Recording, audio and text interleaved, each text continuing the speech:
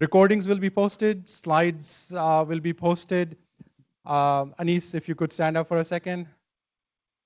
That fine gentleman, his name is Anis. He's wearing a red hat, red shirt appropriately. So if you have slides and you were tinkering with it or you haven't sent it to us, please see him. He has a whole bunch of very clean, nice, clean, brand new USB sticks, and we'll transfer it to his computer and we'll run it from there. Bathrooms are right behind us, so right there. And for the dinner, we're going to start with the hors d'oeuvres at 6 p.m. and dinner at 7.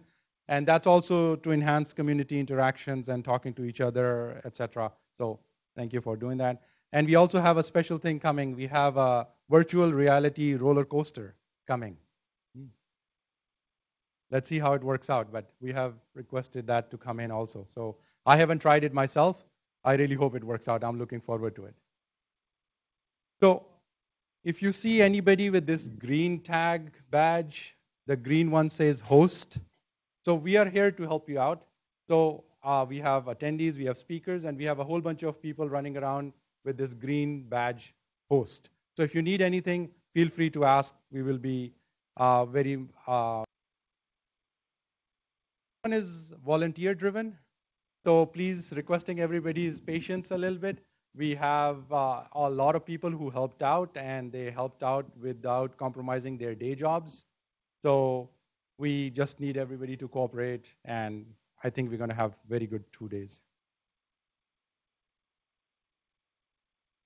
So this room is the live room, as you can see. There is an overflow room right there as well, across the hallway, like 10 feet from here. So that one is more conducive for discussions, and if somebody wants to check their emails, etc., maybe we can have people over there. But this room is the live event thing, and the sound does carry. So there are mics which do carry the sound as well. We'll try to accommodate people with mics. So this room, we are just requesting everybody's attention to the speaker. If you want more conversations, etc., maybe that room would be better. Question answers will be answered also for the people who are joining from across the world through Blue Jeans. We'll try to accommodate your questions as well. And so I just wanted to thank a whole bunch of volunteers who helped out, particularly Anis, Aaron, Fuad from the GWS team, Donna, Brian, Scotty, and Veronica and Jennifer. If we could just take a pause and give them a round of applause, I think they'll appreciate it. So all these people, as I said earlier, did not miss a beat on their day jobs and helped organize this event as well. So Anis is sitting right here, so let me give him his example. He is, his day job is CI/CD. So he does CI/CD for Red Hat and for our team, but he's helping out with all the AV and everything as well. Also, another round of applause for our sponsors, of course.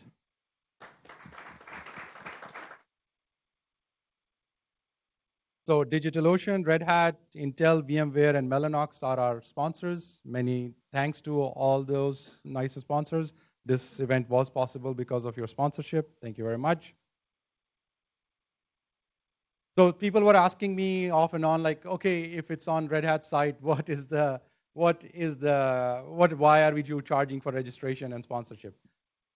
Red Hat is not making any money out of this conference. As a matter of fact, Red Hat is a sponsor funding it.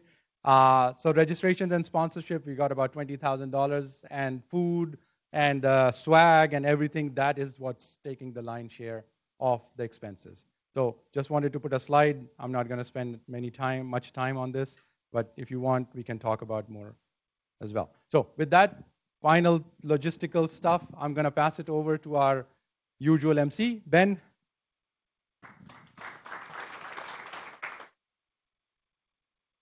All right. Thanks, Rashid. I know that you've seemed fairly anxious about everything. That's I think you must not organize many things like this, but that's really natural. Thank you so much for volunteering your time and the time of your team. And this is a lovely room and facility, and I think it's going to work out just great. Thank you. All right. So a few more formalities before we jump into the fun part, the talks. First of all, we've never, to my knowledge, had a problem with people treating each other well at the OVS conference, and let's not start. So treat everybody with respect. And if there are any issues, talk to one of us. We'll get it resolved.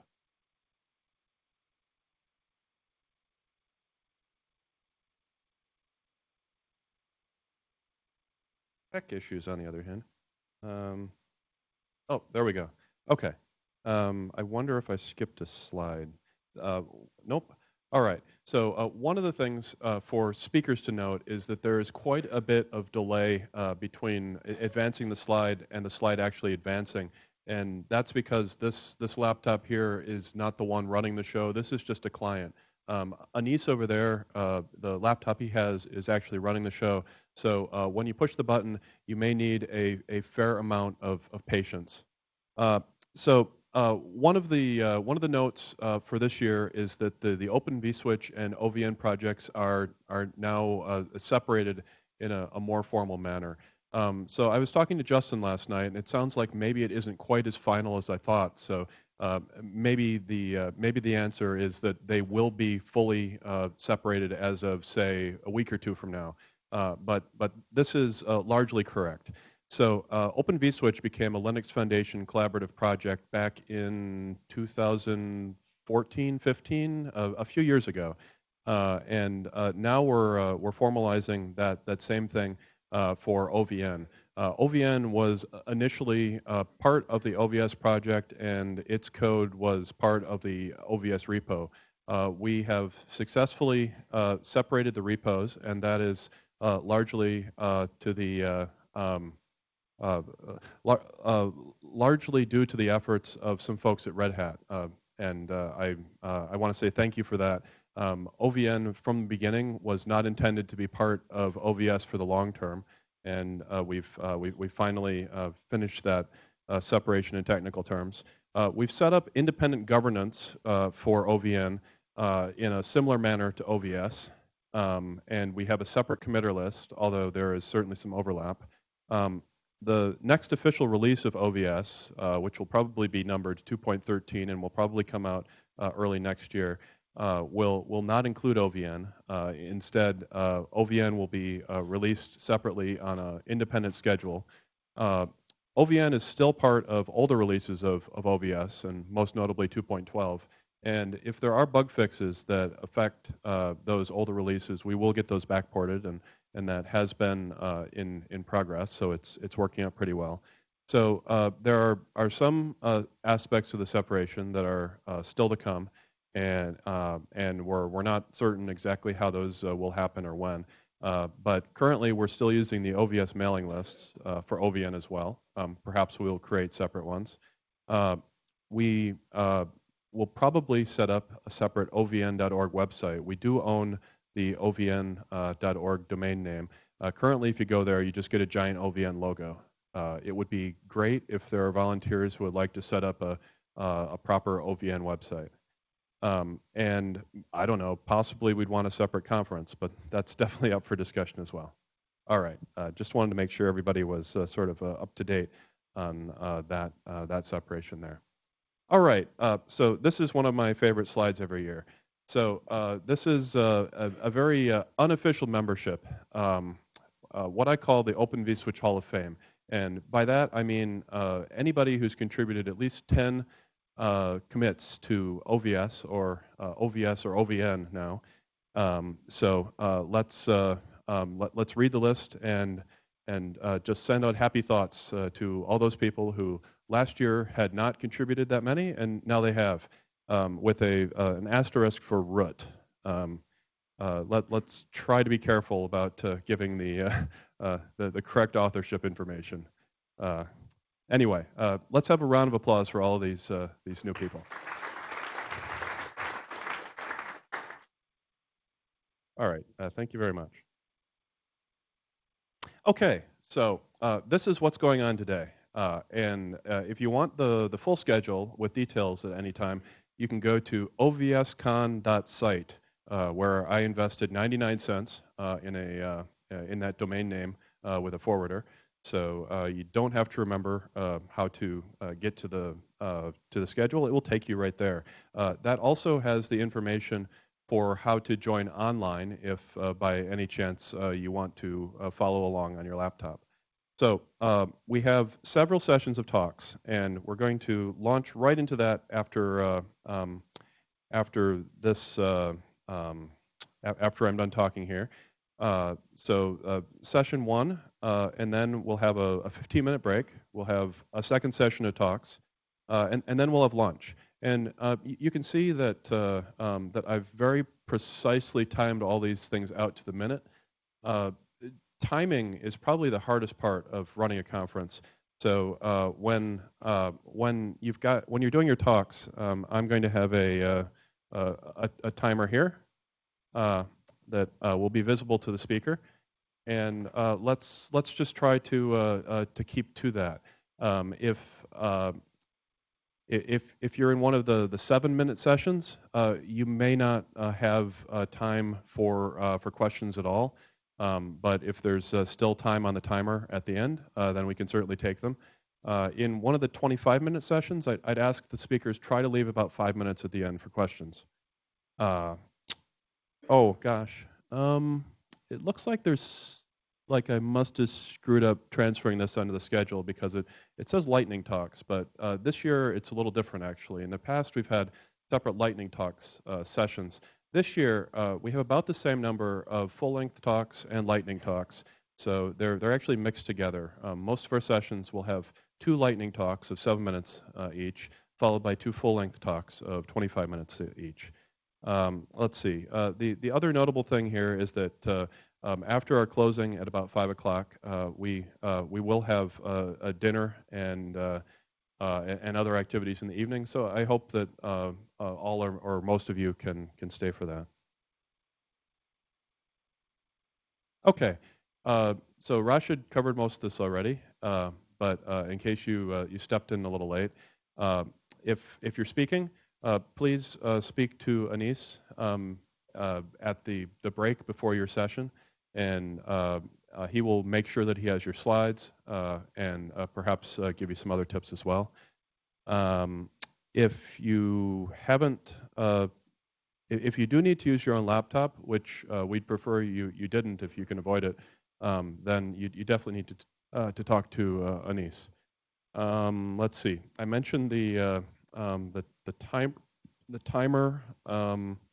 There is a slide advance remote up here. Don't run off with it.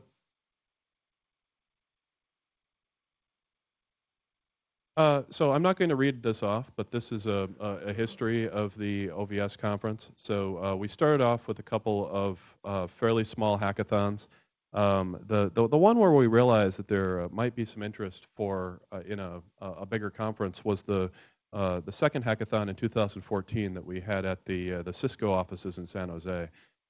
We planned it as a hackathon to have people show up and build things together in person, but actually lots of people showed up who weren't developers but were still interested in OVS, and so we very quickly organized some informal talks and put those out via WebEx. And that really convinced us that there was, you might say, a market for people to listen to talks about OVS. So later that year, we did something that was more of a formal conference. I remember pitching it to Martin, who was the GM at VMware for networking at the time, and he said, "Go for it."